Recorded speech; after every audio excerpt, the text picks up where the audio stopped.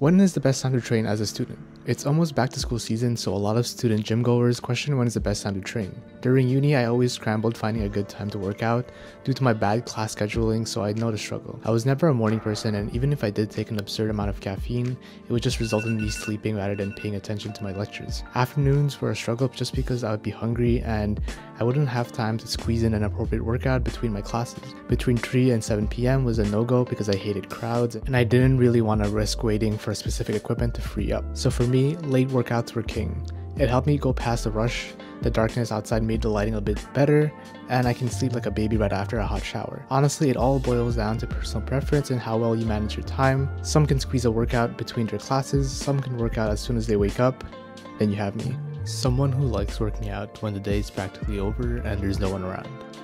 Well, most of the time.